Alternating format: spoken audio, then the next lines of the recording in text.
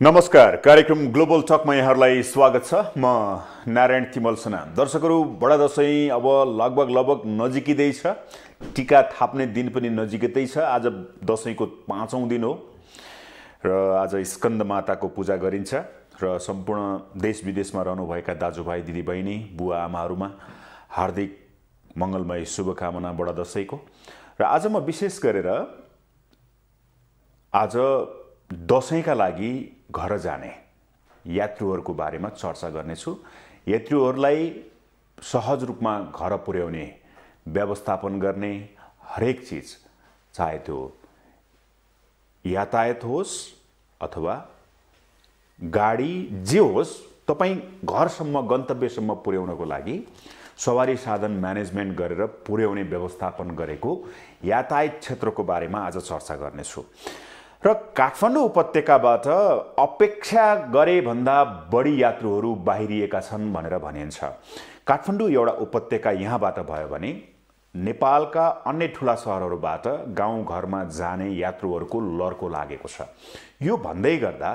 जान त जाने, तर टिकट कसरी पाउने, टिकट नपाएर असाध्यै समस्यामा यात्रुहरू छन् भनेर भनिएको छ। भाडा महँगो भयो भनेर भनिएको छ। यी सबै व्यवस्थापन कसरी गरिएको छ त राज्यको तर्फबाट र विशेष गरेर यातायात व्यवसायको तर्फबाट। आज म यिनै पेरिफेरीमा रहेर कुराकानी गर्नेछु। मसँग हुनुहुन्छ नेपाल यातायात व्यवसायी राष्ट्रिय महासंघका महासचिव प्रवक्ता डेकनाथ गौतम। स्वागत छ सर। नमस्कार। आरामै हुनुहुन्छ? ठीक छ। दशैंको शुभकामना। यहाँलाई पनि मेरो तर्फबाट दशैंको शुभकामना। विशेष गरेर दशैं त तपाईहरुलाई लाग्छ है? दशैं भन्दा हामी अहिले चाहिँ नि अलि समस्यामा हुन्छौँ दशैंको बेलामा, किनकि यसको व्यवस्थापन गर्न पर्ने हुन्छ। र हामी नेपाल यातायात व्यवसाय राष्ट्रिय महासंघ देशभरिको संघ समिति कम्पनी प्रणालीको छाता संगठन भएको र यो हिन्दूहरूको नेपालीहरूको महान चाडको बेलामा यहाँबाट काठमाडौँ उपत्यकाबाट घर जानेहरूको व्यापक चाहिँ नि भिडभाड हुन्छ र त्यसको व्यवस्थापन गर्नुपर्छ। र विगतमा भन्दा अहिले अझ चाहिँ नि अलि जटिल अवस्था रह्यो। अब पक्नुहोस् है, अब किनकि भनेबाट ट्याक्कै म त्यहाँ पोइन्टमा गरेँ। तपाईहरुले विगतका वर्षहरूमा टिकट काउन्टर पहिले अलरेडी खोलिसक्नुहुन्थ्यो।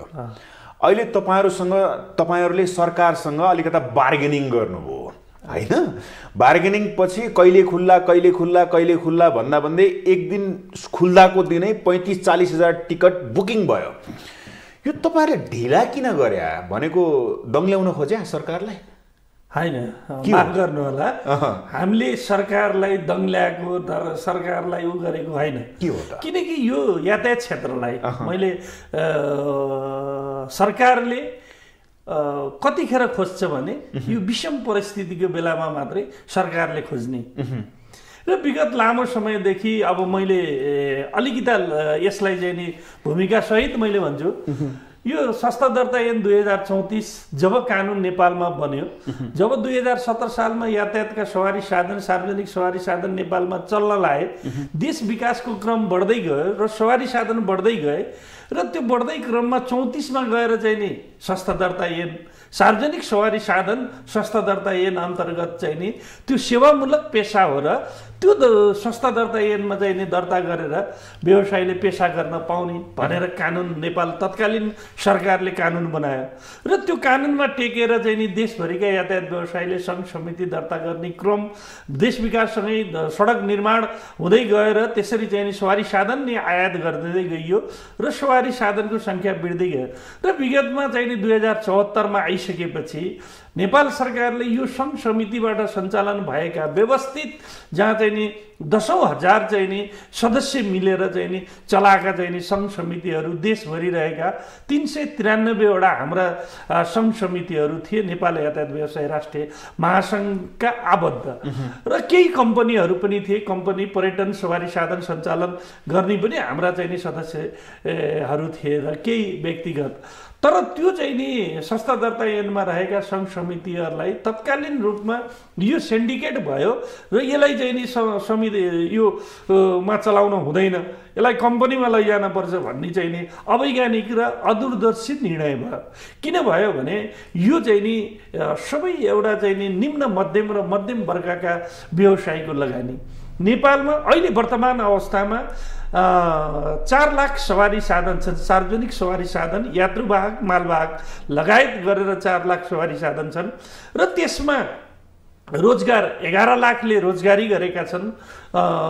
मजदुरहरू त्यसमा आश्रित छन् भने त्यो 11 लाख मजदुरको चाहिँ नि 40 लाख आश्रित परिवार छ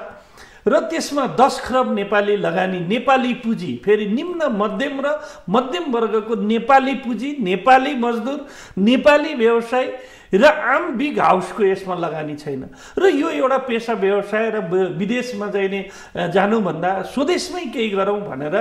स्वरोजगारी रूपमा अहिले यो क्षेत्रमा 65% स्वरोजगार व्यवसाय छन्। स्वयं आफै नै चालक छन्, आफै कन्डक्टर छन्, आफै बुकिङ गर्छन्। यस्तो व्यवस्थालाई एकाएक नेपाल सरकारले तत्कालीन अवस्थामा यसलाई सिन्डिकेटको नाममा कम्पनीमा लगियो। कम्पनीमा लगिसकेपछि 74 पछिको आम देशभरिको यातायात को व्यवस्थापन हजुरहरूले पनि देख्नु भएको छ र अहिले कस्तो छ भने यातायातको व्यवस्थापन अस्वस्थ प्रतिस्पर्धा छ र यसमा बिचौलियाहरूको चाहिँ नि व्यापक वृद्धि भएको छ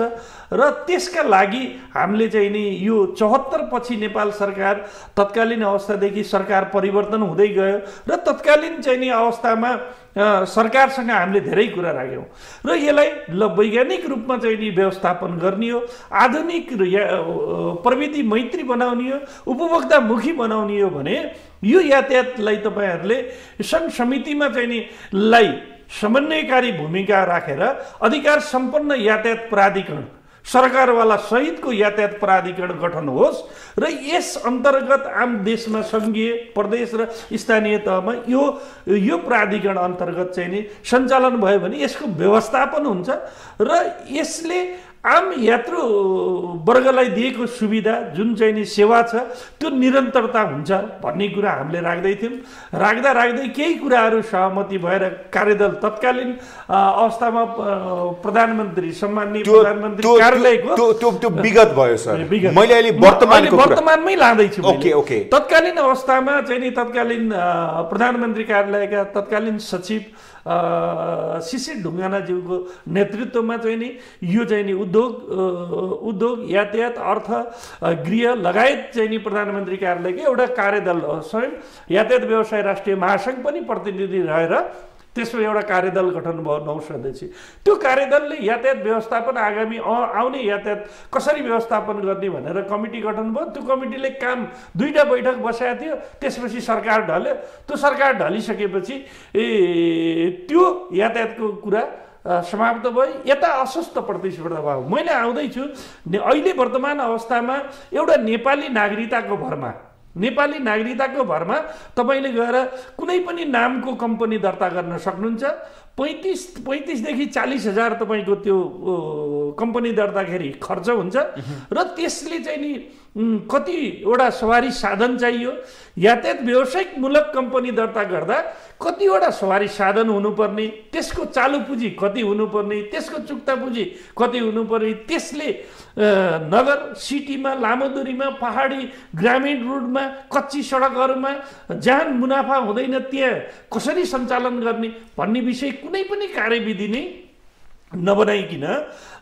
यो चाहिँ नि हचुवाको भरमा जुन चाहिँ नि कम्पनीमा यातायातलाई लगियो, यसले त्यो कारणबाट जुन अहिले अस्वस्थ रूपमा अहिले लगभग 15,000 का हाराहारीमा ती नेपाली नागरिकताबाट कम्पनी दर्ता भएका छन्। तर ती चाहिँ नि तिनीहरूले अस्वस्थ प्रतिस्पर्धा गराएका छन्। कसैलाई चाहिँ नि प्रलोभनको तँलाई यति टिप दिन्छु भन्ने कुरा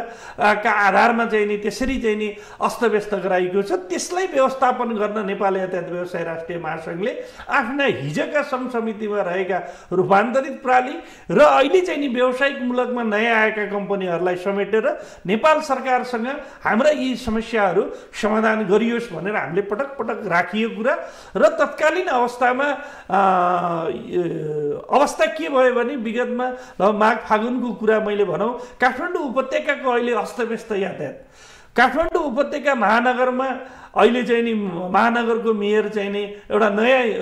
युवा र ऊर्जासहित आउनुभएको छ, तर पनि यातायात व्यवस्थापन उहाँले गर्न सक्नु भएको छैन। अहिले काठमाडौँ उपत्यकाभित्र सिटीका सवारी साधनहरू पिक एन्ड ड्रप गर्ने ठाउँ छैन। कहाँ ट्याक्सी पार्किङ, कहाँ चाहिँ नि बसको पार्किङ, कहाँ माइक्रो पार्किङ, कहाँ चाहिँ नि अटो पार्किङ भन्ने यो चाहिँ नि व्यवस्थापन नगरेर यो पुनर्निर्माणका क्रममा सहर सिटी बनाउने क्रममा अस्तव्यस्त बनाएपछि सवारी साधन एउटा घरबाट निस्किँदा बित्तिकै उसले ट्राफिक जरिवाना चाहिँ नि फेरि अब ट्राफिकले त पिक एन्ड ड्रपमा नरोकेपछि कारबाही गर्छ, पिक एन्ड ड्रप छैन, नसकेपछि यातायात व्यवसायी, स्वरोजगार मजदुर र चाहिँ नि आम चाहिँ नि मजदुरहरूको बिचमा चाहिँ नि एउटा चाहिँ नि अब यसको वैकल्पिक व्यवस्थाको लागि अब चाहिँ नि लिखित रूपमा तत्कालीन यातायात मन्त्री, अहिले चाहिँ नि उपप्रधान तथा गृहमन्त्री, तत्कालीन उपप्रधान तथा यातायात मन्त्री नारायण काजी श्रेष्ठज्यू चाहिँ नि हुनुहुन्थ्यो र उहाँलाई चाहिँ नि मजदुर सङ्गठन र हामीले चाहिँ नि ज्ञापन पत्र बुझाएर अब हामी यो चाहिँ नि यो फेरि ट्राफिक जरिवाना फेरि तत्कालीन अवस्थामा अत्याधिक वृद्धि गरेर 1500 निस्किँदा बित्तिकै 1500 तिर्नुपर्ने। अनि त्यसका लागि चाहिँ नि हामीले अब दुईटा कुरा चाहिँ नि तत्कालीन माननीय उपप्रधान तथा यातायात मन्त्री चाहिँ नि नारायण काजी श्रेष्ठज्यूसँग हामी मजदुर र व्यवसायीले राखिसकेपछि उहाँले दुईटा कार्यदल गठन गर्नुभयो। एउटा तत्कालीन यातायात व्यवस्था विभागका डिजी तुलसी गौतमको नेतृत्वमा यो काठमाडौँ उपत्यका महानगर भित्र पिक एन्ड ड्रप लगायत चाहिँ नि यो एउटा पाटो भयो विषयलाई अलिकति त्यसलाई चाहिँ नि व्यवस्थापन गर्ने र ट्राफिक जरिवाना न्यूनीकरण गर्ने। यता 4 वर्षदेखि जुन यातायातमा अस्तव्यस्त भएको छ यसका लागि पूर्व सचिव चाहिँ नि शरद चन्द्र पौडेलज्यूको नेतृत्वमा विज्ञसहित फेरि त्यहाँ चाहिँ नि 9 सदस्यीय कमिटी गठन भयो र आम चाहिँ नि ट्राफिकबाट पूर्व चाहिँ नि रिटायर चाहिँ नि विज्ञ चाहिँ नि एसएसपी लगायत चाहिँ नि इन्जिनियरहरू राखेर चाहिँ नि 9 सदस्यीय कमिटी गठन गरे। त्यो कमिटीले 4 महिनाभित्र यो यातायात व्यवस्थापन व्यवस्थित र यात्रु मैत्री उपभोक्तामुखी प्रविधियुक्त बनाउनका लागि एउटा टिओआर नै बनाएर दियो र 4 महिनाको उहाँहरूलाई निश्चित समय दियो। त्यो 4 महिनाभित्रमा आम लगभग चाहिँ नि प्रतिवेदन तयार हुने अवस्था भयो। तत्कालीन अवस्थामा मन्त्रीज्यू चाहिँ नि फेरि गृहमा जानुभयो। गृहमा गइसकेपछि हामीले त्यो कुरो उठायौँ। यता फेरि त अहिले वर्तमान मन्त्री प्रकाश ज्वालाज्यू चाहिँ नि जब यातायात मन्त्री भएर आउनुभयो उहाँसँग पनि हामीले गएर कुरा गऱ्यौँ। गरिसकेपछि त्यो कमिटीलाई यथाशीघ्र चाहिँ नि त्यो प्रतिवेदन ल्याउने पेश गर्नुहोस् र त्यो प्रतिवेदन कार्यान्वयन गर्ने भन्ने मौखिक तत्कालीन अवस्थामा भएर बिचमा गइसकेपछि यातायात व्यवस्था विभागमा डिजीको 2 महिना चाहिँ नि त्यहाँ चाहिँ नि पद खाली भयो। त्यहाँको चाहिँ नि डिजी चाहिँ नि गृहमा सरुवा हुनुभयो, खाली भयो र काम भएन। काम नभइसकेपछि हाम्रा विगत लामो समयदेखिका समस्याहरू यथावत भइसकेपछि हामी अहिले फेरि वर्तमान अवस्थामा यो वर्षमा राष्ट्रिय राजमार्गहरू पुनर्निर्माणमा र मनसुनका कारण चाहिँ नि पहाडी बाटाहरू चाहिँ नि पुरै चाहिँ नि तपाईँको चाहिँ नि भत्केर सवारी साधन सञ्चालन नहुने अवस्थाका कारणले हामीले त्यतिखेर चाहिँ नि ढिलाइ गऱ्यौँ र तत्कालीन अवस्थामा असोजको 5 गते माननीय मन्त्रीज्यूले बैठक बोलाउनु भयो र बैठक बोलाइसकेपछि हामीले के भन्यौँ भने पहिला यी चाहिँ नि पुनर्निर्माणमा रहेका राष्ट्रिय राजमार्गहरू विगत का आर्थिक वर्षमा सडक विभागले यो कच्ची सरह छ भनेर सिफारिस गरिसकेका छ, यसमा भाडा समायोजन गरियोस् र यसलाई पुनर्निर्माणका क्रममा रहेका सडकहरूलाई सहजीकरण खाल्टाखुल्टी पुरेर यसलाई सहजीकरण बनाइयोस्, तब मात्रै हामी अग्रिम खोल्छौँ। र अनि अहिले जुन चाहिँ नि मध्य पहाडी पुष्पलाल राजमार्ग र यो चाहिँ नि अरनिको राजमार्ग, नुवाकोटको राजमार्ग, यी जति चाहिँ नि बाटाहरू बन्द छन् र उपत्यका लगायत विभिन्न प्रदेशहरूका अन्तर्गतका यी सडकहरू छन्, यसलाई पनि खाल्टाखुल्टी पुर्ने काममा लगाइयोस् र यसपछि बल्ल चाहिँ नि छलफल गरौँला भनेर हामीले राख्यौँ र तत्कालीन 5 गते उहाँले चाहिँ नि त्यो निर्देशन गर्नुभयो। त्यसपछि फेरि मनसुन 6-7 गतेबाट त लगातार 4-5 दिन पानी आयो, फेरि बन्द भयो, बाटाहरू धेरै बन्द भयो। बन्द भइसकेपछि पटक हामी यातायात व्यवस्था विभागमा बस्यौँ। हामीले 3 कुराहरू भाडा समायोजन र चाहिँ नि यी चाहिँ नि राष्ट्रिय राजमार्गहरू यो जुन चाहिँ सडक चाहिँ नि बन्द भएका छन् यो पुनर्निर्माणमा यी खाल्टाखुल्टी पूर्णिका सन्दर्भमा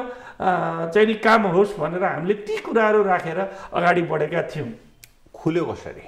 अनि अब त्यसपछि हामी चाहिँ नि 18 गते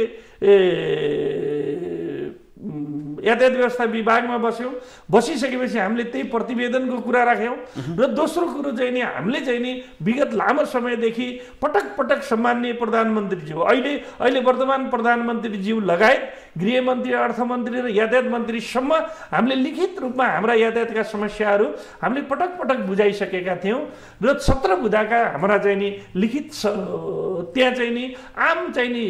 मजदुरका विषयमा, यातायात व्यवसायका विषयमा, यातायातलाई व्यवस्थित गर्ने विषयमा र चाहिँ नि यो पुनर्व्यवस्थापन गर्ने विषयमा गरेर हामीले 17 बुँदाको हामीले पहिला पनि बुझाएको थियौँ र त्यो विषयमा पनि हामीले कुरा राख्यौँ र भाडा समायोजन र यो राष्ट्रिय राजमार्ग जुन चाहिँ पुनर्निर्माणमा रहेका बुटोल नारायणघाटको 114 किलोमिटर, पोखरा मुङलिङको 90 किलोमिटर र ढल्के भएर तपाईँको चाहिँ नि कोशी ब्यारेजसम्मको यो बाटो एकदम कच्ची भन्दा पनि जीर्ण भएको हुँदा यसलाई तत्काललाई चाहिँ नि सार्वजनिक सवारी साधनलाई प्राथमिकता दिएर सञ्चालन गर्ने व्यवस्थाका लागि खाल्टाखुल्टी पुर्योस् र दीर्घकालीन रूपमा यसको भाडा समायोजन गरियोस् भनेर हामीले कुरा राख्यौँ। राखिसकेपछि 18 गते यातायात व्यवस्था विभागमा व्यापक छलफल गरियो र अनि फेरि अनौपचारिक रूपमा 18 गते नै माननीय मन्त्रीज्यू र चाहिँ नि सचिवज्यू लगायत सबैसँग चाहिँ नि अनौपचारिक छलफल पनि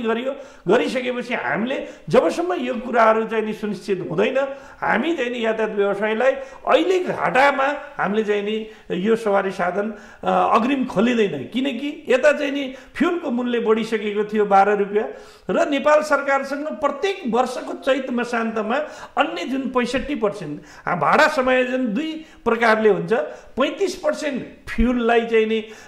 आधार मानिन्छ फ्युललाई र 65% अन्य लुब्रिकेन्ट, चेचिस मूल्य, त्यसको स्रोत, मजदुरको बिमा अनि त्यहाँ टायर लगायत पार्ट्सहरूको कारणले मार्केटको बजार मूल्यका कारणले 65% जुन राखिन्छ त्यो हरेक वर्षको चैत मसान्तमा चाहिँ नि त्यो समायोजन हुनुपर्छ। सहमति भएर खोल्या हो यो सहमतिका साथ लिखित माननीय मन्त्रीज्यूसँग हामी मन्त्रालय 19 गते बसेर लिखित सहमतिका आधारमा 3टा हाम्रा सहमति भएका छन्। नम्बर 1 त्यो चाहिँ नि पूर्व सचिव शरदचन्द्र पौडेलज्यूको नेतृत्वमा गठित कार्यदलको प्रतिवेदन दशैं अगाडि पनि त्यो कार्यदलको प्रतिवेदनलाई कार्यान्वयनमा लैजाने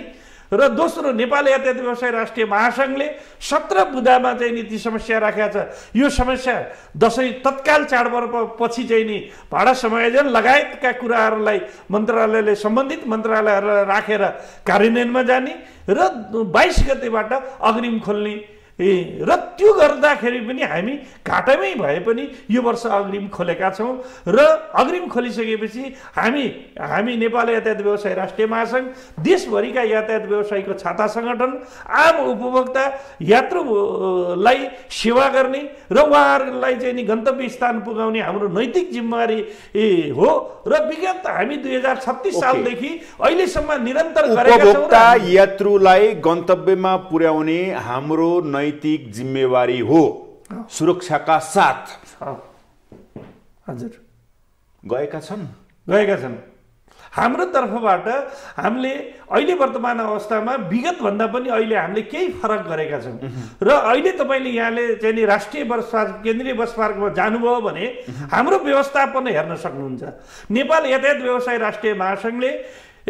आफ्ना चाहिँ नि देशभरिका कम्पनीहरूका कर्मचारीहरूलाई पक्नुस् तपाईँले 4 लाख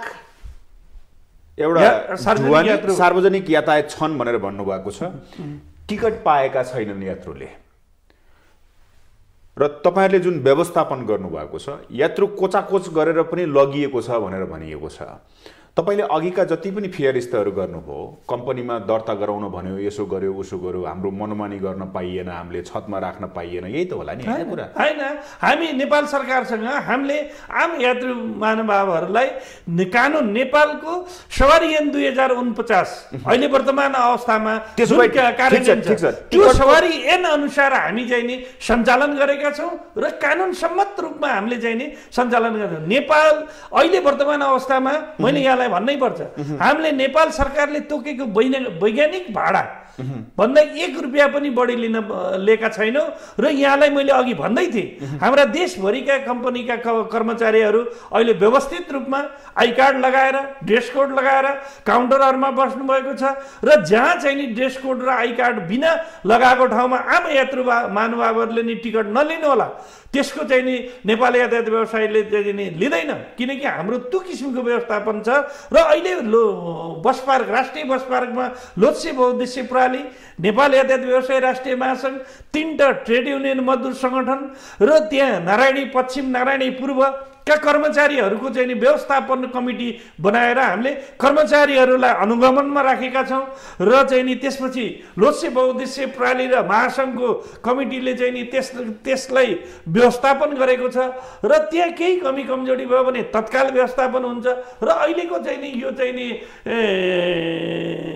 4-5 दिन भयो अहिले महानगरले पनि त्यहाँ हेल्प डेस्क राखेको छ। अब त्यसो भए तपाईले जुन अपेक्षा गर्नु भएको थियो टिकट बुकिङ ओपन गरिसकेपछि, बुकिङ खुला गरिसकेपछि र अहिले जुन समाचारहरू आइरहेका छन् र मानिसहरू सोचे भन्दा बढी बाहिरिएका छन् भनेर भनिएको छ, त्यसको लागि टिकट व्यवस्थापन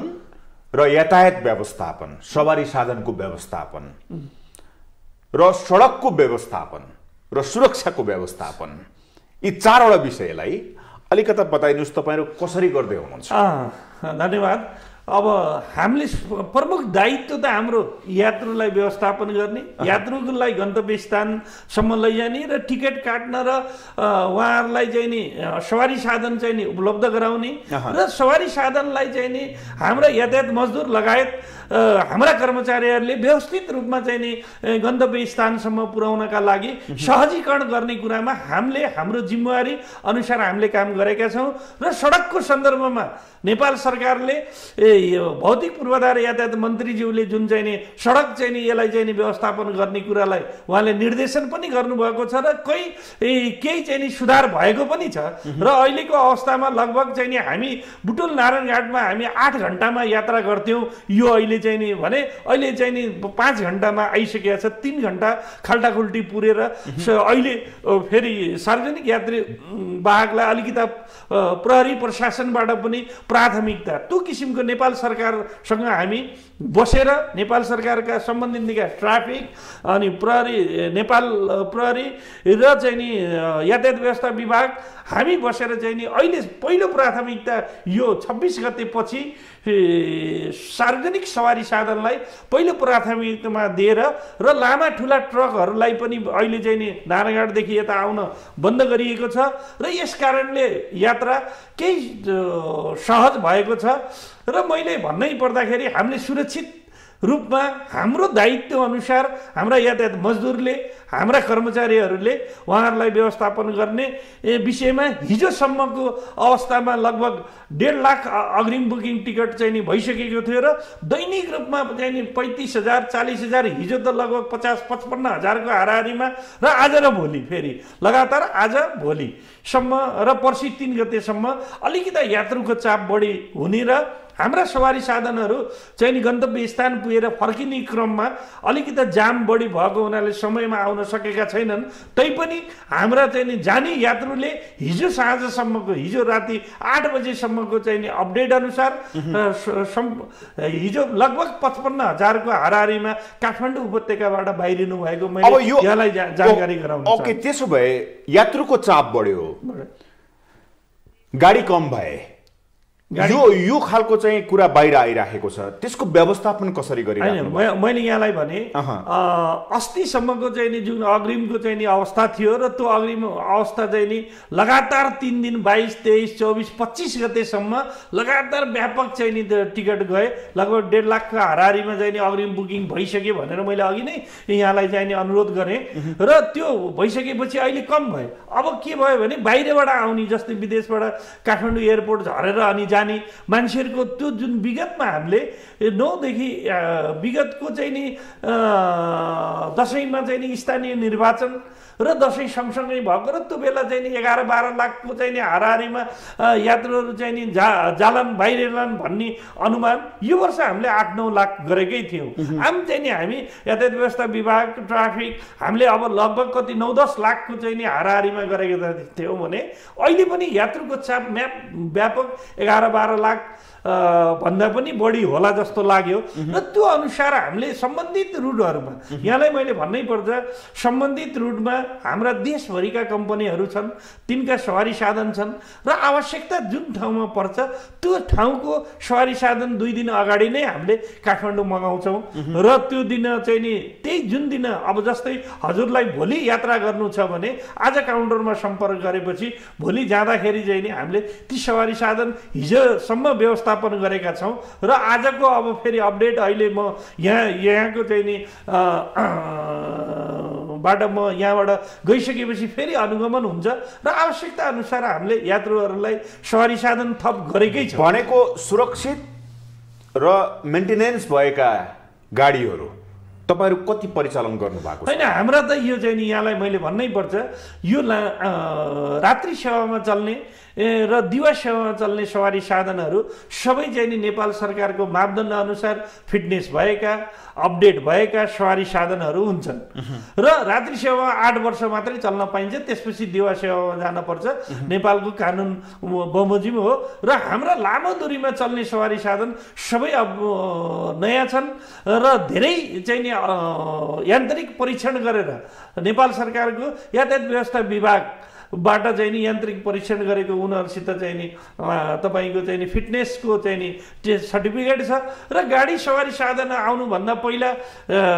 त्यही लोसे बस पार्कमै हाम्रो चाहिँ नि यो गंगबु बस पार्कमा पनि त्यहाँ सिपर्दीको चाहिँ नि अफिस छ, त्यहाँ चाहिँ नि चेक जाँच हुन्छ र गाडीहरू सवारी साधनहरू हाम्रा अपडेट छन् र हामीमाथि लगाइएको चाहिँ नि पुराना सवारी साधन भनेर पुराना सवारी साधन त सञ्चालन गर्नै पाइँदैन। त्यो स्थानीय रोडहरूमा तल छोटा दूरीहरूमा पुराना सवारी साधन चलेका हुन्छन्, तर यो लामो दूरीमा आम चाहिँ नि पूर्व मेची पश्चिम महाकाली जाने चाहिँ नि सबै चाहिँ नि लगभग यो वर्ष हाम्रा नयाँ 400 सवारी साधन थप गरेका छौँ। भनेपछि यात्रुले सहज रूपमा यात्रा गरेका छन् भनेर भन्दा हुन्छ हैन? अनि यात्रा त मैले यहाँलाई भन्नै पर्छ, बाटोको अवस्थाका कारणले यात्रुहरूलाई सहज रूपमा चाहिँ नि यात्रा चाहिँ नि भएको छ भन्ने कुरालाई त समय बढी लागेको छ, तर यात्रामा सवारी साधनमा यातायात मजदुरले यातायात व्यवसायीले स्वरोजगार मजदुरले गर्ने व्यवहार र यातायात व्यवसायीले गर्ने व्यवहारमा उहाँहरूलाई चाहिँ नि व्यवस्थित छ, मर्यादित छ र सहजै रूपले हामीले यात्रा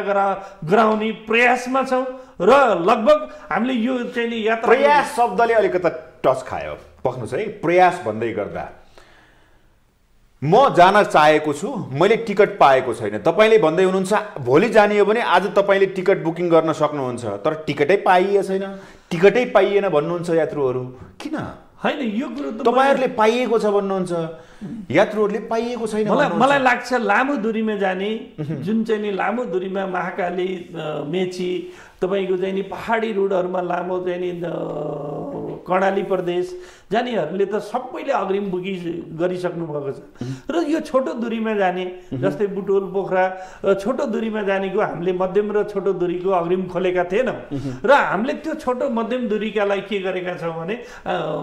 तत्कालै जस्तै मैले अघि नै भने भोलि जाने हो भने आज जाने अनि टिकट काट्ने, आजको भोलिका लागि टिकट काट्ने र त्यसरी चाहिँ नि सवारी साधनहरू हामीले व्यवस्थापन गरेका छौँ र कहीँ कमी भयो भने त्यसमा एक दिन अगाडि सवारी साधन मगाएर थप गरेका छौँ र व्यवस्थित गर्ने कुरामा हामी निरन्तर लागि परेका छौँ र हिजोसम्मको अवस्थामा त्यो अवस्था आएको छैन र अब आज भोलि पर्सि 3 दिन मात्रै यसमा चाहिँ नि अलि यात्रुको चाप बढ्ने अवस्था भएको हुँदा त्यसको व्यवस्थापनका लागि पनि हामीले देशभरिका हाम्रा अब त्यसो भए उपत्यकाबाट प्रमुख सहरहरूबाट गन्तव्यमा जाने यात्रुहरूको लागि नेपाल यातायात व्यवसाय राष्ट्रिय महासङ्घले कहिलेसम्म सवारी साधन उपलब्ध गराउँछ? हामीले त अब यहाँलाई भन्नुपर्दा देशभरि सञ्चालनमा रहेका हाम्रा सदस्य प्रणालीहरूले देशभरिका बस पार्कहरूबाट होइन त्यहाँ यस्तै किसिमले जसरी काठमाडौँमा चाहिँ नि नेपाल प्रहरी, ट्राफिक प्रहरी, यातायात व्यवस्था विभाग लगायत यातायात व्यवसायको संयन्त्र बनेको छ, त्यहाँ अनुसार दुर्घटना न्यूनीकरण लगायत सचेतनाका कार्यक्रमहरू र हेल्प डेस्कहरू राखेर यात्रुहरूलाई सहजीकरण गरेको देशभरिका बस पार्कमा यही अनुसारको चाहिँ नि छ भने हामीले देश 7वटै प्रदेशमा हाम्रो नेपाल यातायात व्यवसाय राष्ट्रिय महासङ्घका प्रदेश प्रमुखज्यूहरूलाई तोकेका छौँ र त्यो फोकल पर्सनको रूपमा नेपाल सरकार यातायात व्यवस्था विभाग, नेपाल प्रहरीलाई पनि हाम्रा चाहिँ नि त्यहाँका स्थानीय रूपका चाहिँ नि आधिकारिक प्रतिनिधिहरू दिएका छौँ भने स्थानीय रूपमा रहेका हाम्रा सदस्य प्रणालीका अध्यक्षहरू पनि त्यो संयन्त्रमा छन् र आम चाहिँ नि देशभरिका बस पार्कमा यही केन्द्रीय बस पार्क काठमाडौँमा गङ्गबुमा हामीले जे व्यवस्थापन गरेका छौँ सोही अनुसार चाहिँ नि अन्य देशभरिका बस पार्कहरूमा पनि छन्। त्यहाँ चाहिँ नि साथीहरू चाहिँ नि खट्नु भएको छ र व्यवस्थापन गर्नुभएको छ र देशभरि यात्रा गर्ने यात्रुहरूलाई सहजीकरण गर्न नेपाल यातायात व्यवसाय राष्ट्रिय महासङ्घ लगायत नेपाल सरकारका विभिन्न निकायहरू क्रियाशील भएको मैले जानकारी गराउँछु। अब यो भन्दै गर्दा मेरो प्रश्न कहाँनिर हो भने तपाईँले आज भोलि पर्सि यात्रुको चाप बढी हुन्छ भन्नुभएको छ। आफ्नो घर फर्किने यात्रुहरू दसैँका लागि टिका थाप्न जाने भनेको तपाईँहरूले गाडी व्यवस्थापन, सवारी साधनको व्यवस्थापन यात्रुले म नवमीको दिन जान्छु भन्दा पाउँछ कि पाउँदैन, त्यो व्यवस्थापन छ कि छैन भन्न खोजे। नवमीको दिनसम्म त हाम्रो चाहिँ सवारी साधनहरू सञ्चालन हुन्छन्। दसैँको दिन मात्रै नवमी र दशमी हामी 2 दिन हामी क्यु फ्री गर्छौँ र तर पनि सवारी साधन व्यवस्थापन हामी गर्छौँ। यात्रुलाई समस्या छैन? यात्रुलाई टिका लगाएर पनि चाहिँ यात्रुहरू जान सक्नुहुन्छ। त्यो दिन पनि अब सबै आम देशभरिका सबै नेपाली हरूले चाहिँ नि हिन्दूहरूले मनाउने यो चाहिँ नि बडा दसैँ होइन, यसमा चाहिँ नि हामी 2 दिनलाई त हामीले क्यु फ्री गर्छौँ होइन। क्यु फ्री गरे तापनि त्यो रुटमा चाहिँ नि सवारी साधनहरू अपडेट रहन्छन्। एउटा कुरा कस्तो भने यो एकदम ठाडो भाषामा मैले तपाईँलाई प्रश्न गर्न खोजे। दसैँ जब चाडपर्व आउँछ यातायात व्यवसायीलाई साँच्चीकै पर्व आउँछ, त्यो कमाउने बेला त्यही नै हो भनेर भन्दै गर्दा, यात्रुहरूको गुनासो सुन्दै गर्दा, गन्तव्यमा जाने यात्रुहरूलाई बीचमा खाजा र खानाको व्यवस्थापन गर्दै गर्दा होला सरकारी संयन्त्रले अनुगमन गरेको होला, त्यहाँनिर अलिकता फियर छैन, व्यवसायहरू त्यहाँनिर फियर भएनन्,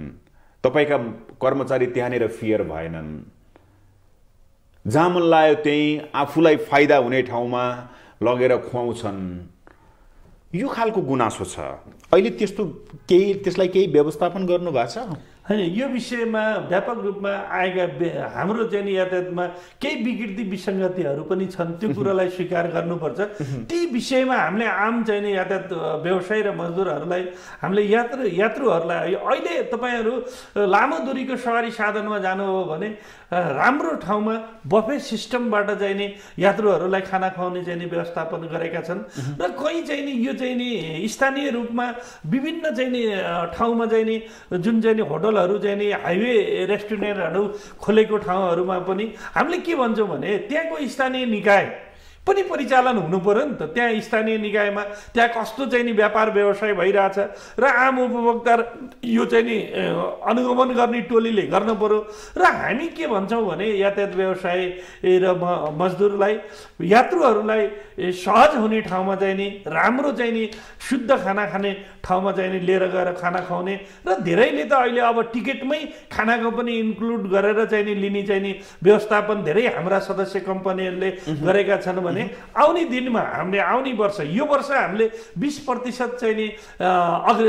टिकट हामीले अनलाइनमा दियौँ र नेपाल यातायात व्यवसाय राष्ट्रिय महासङ्घ आफैले सबैले चाहिँ नि त्यसमा चाहिँ नि सहभागी हुने गरी एउटै गेटवेबाट जाने किसिमबाट हामीले चाहिँ नि यो टोटल टिकट म्यानेजमेन्ट भनेर हामीले गराएका छौँ र आउने वर्षमा हामीले चाहिँ नि यो अनलाइनबाट पनि टिकट चाहिँ नि उपलब्ध गराउनेछौँ। त्यो बेलामा हामीले चाहिँ नि यसलाई केही सुधारका कुरामा अगाडि बढेका छौँ र मैले यहाँको सञ्चार माध्यमबाट भन्नुपर्छ स्थानीय निकाय आम चाहिँ नि उपभोक्ताका निकायहरू छन् उहाँहरूले पनि यो विषयलाई अनुगमन गरिदिनु पर्यो र हाम्रा यातायात व्यवसाय र यातायात मजदुरलाई मात्रै चाहिँ नि होइन यिनीहरूले चाहिँ नि यसरी सेटिङका भरमा गरे त्यो हाम्रो यातायात व्यवसायले यातायात महासङ्घले हाम्रा मजदुरले त्यस्ता केही चाहिँ नि गरेका छैन र सहजी किसिमले कहाँ गएर खाना सहज हुन्छ सधैँ स्मुथली चल्दाखेरि एउटै ठाउँमा खाँदाखेरि मान्छेलाई चाहिँ नि सबै राम्रो हुन्छ भनेर चाहिँ नि दैनिक चेन्ज नगरेको हो। तर अहिले चाहिँ नि धेरै सुधार छ र यो सुधार्नुपर्छ भन्ने विषयमा हामी लागेका छौँ र तपाईँले भन्नुभयो कि विकृति छ नभएको होइन सबै कुरा फेयर छ भन्ने छैन। अहिले चाडपर्वको बेलामा मानिसहरू धेरै जानुपर्ने र त्यो बेलामा व्यवसायलाई धेरै लिनु पनि पर्ने व्यवसाय पनि गर्नुपर्ने त्यो अवस्थाले गर्दा यात्रुलाई कोच्ने माफ गर्नु होला हजुर मैले के भन्छु भने हामीले नेपाल सरकारले तोकेको भन्दा 1 रुपियाँ भाडा पनि बढी लिएका छैनौँ र मैले भन्नै पर्दा अहिले हामीले घाटामा व्यवसाय गरेका छौँ र घाटामा व्यवसाय अस्तिदेखि नेपाल सरकारले पेट्रोलियम पदार्थ 5 रुपियाँ चाहिँ नि समायोजन गरिदियो नि मूल्य नेपाल आय निगमले गर्यो नि हामी अझ फ्युलमा 1 रुपियाँ घाटामा छौँ। हिजो चाहिँ नि हाम्रो चाहिँ नि विगतमा भाडा समायोजन हुँदा 35% को आधारमा चाहिँ नि भएको थियो र 5 रुपियाँ चाहिँ नि डिजेल अझै हाम्रो 1 रुपियाँ घाटा छ र अस्तिसम्म त हामी घाटैमै थियौँ। अहिले त घटायो त धेरै त होइन त्यो त 6 रुपियाँ त एक दिन बढ्यो त्यो तुरुन्तै त्यसको त हामीले चाहिँ नि लेखाजोखा नै राखेनौँ। त्यतिखेर भएको भए यो 12 रुपियाँकै समायोजन गर्नुपर्ने यी स्वचालित अनुसार गर्नुपर्ने थियो तर त्यो सरकारले फिर्ता लियो। तर पनि हामी जब नेपाल सरकार हामी 22 गते अग्रिम खोल्दै थियौँ तर पनि 6 रुपियाँ फ्युल वृद्धि भएको भाडा समायोजन नभएको विषयलाई हामीले चाहिँ नि घाटामा भए पनि दसैँपछि समायोजन गर्ने यी चाडपर्वपछि समायोजन गर्ने सहमतिका साथ अगाडि बढेका थियौँ। तर हामीले यहाँलाई मैले भन्नुपर्छ हामीले चाहिँ नि जुन सवारी साधन यो चाहिँ नि विषम परिस्थिति हो। यो भन्नुपर्दा भूकम्प नाकाबन्दी दसैँ तिहार भनेको यो एकतर्फी यात्रु चल्ने समय हो। हाम्रा सेड्युल क्यूका दैनिक हाम्रा 250 गाडी 300 गाडी काठमाडौँ केन्द्रीय राष्ट्रिय बस पार्कबाट देशभरि जान्थे भने अहिले हामी हाम्रा गाडी 500 550 अब चाहिँ नि 600 का हाराहारीमा गाडी जाने अवस्था छ। अहिले हामीले 35% हिजोको अवस्थासम्म हरेक रुटमा 35% सेवा चाहिँ नि हामीले थप गरेका थियौँ र त्यो सेवा थप कसरी उताबाट खाली आएर यताबाट एकतर्फी यात्रु लिएर जाँदा त्यो यातायात व्यवसायले कति चाहिँ नि नाफा हुन्छ होला। हामी अहिले चाहिँ नि अस्ति 5 रुपियाँ समायोजन भएपछि अब घाटामा चाहिँ नि होइन समायोजन अहिले त्यो स्थितिमा जाँदा हाम्रा देशभरिका कम्पनी प्रणालीका चाहिँ नि र सङ्घ समितिका अध्यक्षहरूले त्यो चाहिँ नि जस्तै हामीले नारायणी पश्चिम नारायणी पूर्वका देशभरिका कम्पनीहरूले थप सेवालाई थप सवारी साधन शेड्युल क्यू भन्दा बढी थप सवारी साधनलाई 10,000 का दरले चाहिँ नि स्थानीय कम्पनी सङ्घ समितिले चाहिँ नि फ्युलको व्यवस्था गरेर हामीले अगाडि बढाएका थियौँ र यो सहमति गरेका हौँ र एकतर्फी आउँदाखेरि त त्यो सवारी साधन खाली आउने हो। एकतर्फी खाली आउनु पर्यो अर्को लिएर जाँदाखेरि चाहिँ भरिएर जाने भयो इन्कम भयो आउँदाखेरि खाली भयो घाटामै भयो घाटामा भनेपछि अहिले यातायात व्यवसायले जुन अहिले चाडपर्वलाई लक्षित गरेर सरकारसँग सहमति भनेको घाटामै व्यापार गर्नु भएको छ त सरहरू। हामी नेपाल सरकारसँग यो यातायात व्यवस्थापनका लागि आम आउने दिनका लागि यातायात व्यवसायको भविष्य स्वरोजगारको भविष्य र यो क्षेत्रलाई व्यवस्थित आम उपभोक्ता र आम नागरिकको लागि पनि सार्वजनिक सवारी साधन व्यवस्थित हुनुपर्छ भन्ने मागसहित हामी यो दशैंको चाहिँ नि सहमति घाटामा गरेका थियौँ। घाटामा गरेका अब दशैँपछि लगत्तै तिहार छ, तिहारपछि छठ छ। हामी छठसम्मका लागि हामीले नेपाल सरकारले त्यो 3 बुँदे चाहिँ नि सहमति भएको छ र छठसम्म नेपाल सरकारले यदि व्यवस्थापन गरेन भने हामी फेरि थप चाहिँ नि नेपाल सरकारसँग चाहिँ नि हाम्रा ती विषयहरू कार्यान्वयन गर्नका लागि हामी अब चाहिँ नि अरू आफ्ना माग पूरा गर्नलाई सडक जाम गर्छन्, सडकमा आन्दोलन गर्छन्। तर हामी नेपाल सरकारले हाम्रा यी विषयमा व्यवस्थापन गरेन भने हामी छठपछि, चाडपर्वपछि हाम्रो दायित्व र जिम्मेवारी हामी पूर्ण रूपमा वहन गर्छौँ र यदि त्यो भएन भने हामी चाडपर्वपछि हामी सडक खाली गरिदिन्छौँ। नेपाल सरकारले चाहिँ नि आफ्ना सवारी साधनको व्यवस्थापन गरेर चलाओस्, नत्र त अहिलेको परिस्थितिमा मालवाहक सवारी साधन 50% चाहिँ नि हाम्रा चाहिँ घर ग्यारेजमा थन्किए हजुर। कारण के छ? अवैज्ञानिक सहमति छ, अवैज्ञानिक नीति छ, अवैज्ञानिक चाहिँ नि सन्धि छ। भारतीय सवारी साधन 24 घण्टालाई जुन चाहिँ नि 24 घण्टे चाहिँ नि सुविधामा देशका हरेक कुनामा चाहिँ नि गएर भारतीय सवारी साधन जान सक्छ। त्यो भारतीय जुन देशमा सवारी साधन उत्पादन हुन्छ त्यसको हाम्रो नेपालको सवारी साधनभन्दा 75% त्यो सवारी साधन सस्तोमा हुन्छ भने हामी 4 गुणा अहिले सार्वजनिक सवारी साधन चाहिँ नि नेपाल आयात गर्दा 4 गुणा भन्सार तिरेर आयात भएको हुन्छ र हामी त्यो भारतीय सवारी साधनसित प्रतिस्पर्धा गर्न सक्छौँ? सक्दैनौँ नि। त्यस कारणले हाम्रा सवारी साधन भारत गएर चल्न नसक्ने र जान पर्यो भने नि ब्याङ्क ग्यारेन्टीदेखि लिएर एमएससीको पर्मिट लिएर जान पर्ने, उनका सवारी साधन भन्सार बोर्डरमा 24 घण्टे सुविधा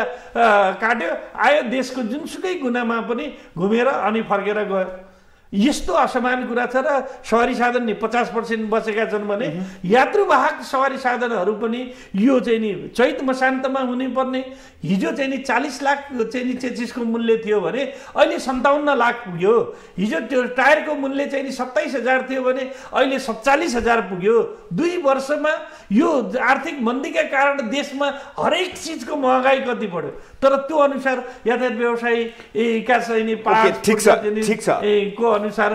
नेपाल सरकारले त्यो सहमति त्यो कार्यान्वयन गर्न पर्ने, पुनर्मूल्याङ्कन गर्न पर्ने, यो अवस्थित यो चाहिँ नि अस्वस्थ प्रतिस्पर्धालाई हिजो रहेका सङ्घ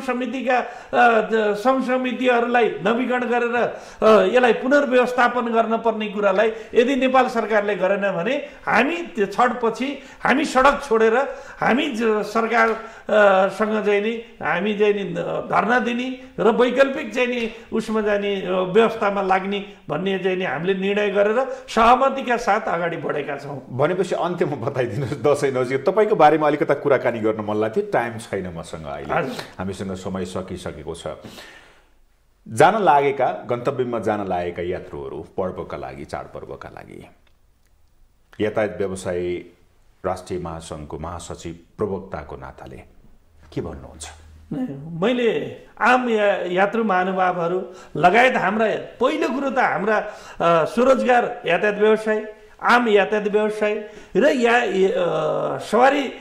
साधनमा चाहिँ नि दैनिक काम गर्ने यातायात मजदुरहरूलाई, आम यात्रु महानुभावहरूलाई राम्रो व्यवहार गर्नुहोस्, उहाँहरूलाई आफ्नो सिट र सामानको सुरक्षा गर्नुहोस् र गन्तव्यमा सहज र सरल तरिकाले चाहिँ नि यात्रा गराउनुहोस् भन्छु भने आम उपभोक्ता र आम यात्रु महानुभावहरूलाई पनि हाम्रा यातायात मजदुरसँग एउटा चाहिँ नि दाजुभाइको सम्बन्ध गर्नुहोस् हैन। अब चाहिँ नि उहाँहरूसँग चाहिँ नि व्यवहार राम्रो गर्नुहोस् र यात्राको समयमा हैन मादक पदार्थ सेवन गरेर आफ्ना सामान चाहिँ नि छताछुल्ल फालेर आफ्नो सिट सुरक्षित नगरिकन र कुनै पनि यात्रुहरूले चाहिँ नि यात्रा गर्दै हुनुहुन्छ भने केन्द्रीय बस पार्कमा आफू चाहिँ नि जाने समयभन्दा आधा घण्टा पहिला चाहिँ नि आफ्नो सवारी साधन को सिट नम्बर क्लियर गर्नुहोस्, सवारी साधन लागेको ठाउँमा गएर आफ्ना चाहिँ नि सिट सुरक्षित गर्नुहोस् र राम्रो सरल र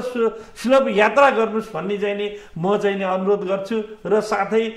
आम उपभोक्ता, आम यातायात व्यवसाय र देशभरि रहनुभएका आम नेपाली हिन्दूहरूलाई विजय दशमी दीपावली छठ पर्वको हार्दिक मङ्गलमय शुभकामना व्यक्त गर्छु। र यो सञ्चार मलाई ग्लोबल टेलिभिजनमा बोलाएर मैले आम यातायात व्यवसायीको तर्फबाट चाहिँ नि अहिले वर्तमान अवस्थामा भएका विषयहरू राख्न दिनुभएकोमा ग्लोबल टेलिभिजन लगायत यहाँलाई चाहिँ नि हार्दिक मङ्गलमय शुभकामना सहित आभार व्यक्त गर्छु। धन्यवाद। धन्यवाद छ, आइदिनु भयो, धेरै धेरै धन्यवाद छ। उहाँ हुनुहुन्थ्यो